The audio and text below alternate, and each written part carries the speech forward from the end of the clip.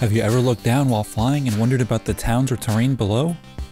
FDS Avionics has developed a new type of moving map, one that promises to offer a richer experience than typical moving maps found on business jets. A lot of our competitors, they have 3D moving maps. What makes ours so different is the topography. Not only the aircraft, you see the aircraft in 3D, but the topography, the surrounding is also 3D.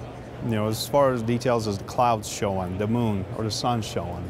In addition to the information normal moving maps provide, the distance, all that, ours have the points of interest. Once you see it on your personal device, you can actually click on that point of interest and it'll give you the details. So the location you're flying over, I'll have some great pictures of that location, almost like a Google map, but you're at 30,000 plus feet. Taking the concept a bit further is a mode called Glass Cabin. Glass cabin is one of the most exciting features of our 3D moving map. It allows a passenger in the aircraft to actually move. Instead of looking out the window, they can actually take their personal device, whether it's their tablet or a phone, and move it around. They can do a 360 inside the cabin of the plane and see what they're surrounded with. And of course, with that, points of interest are shown as well. I mean, they can even point it down and see what they're flying over. So whether it's a river or mountain, and they'll see that in detailed 3D.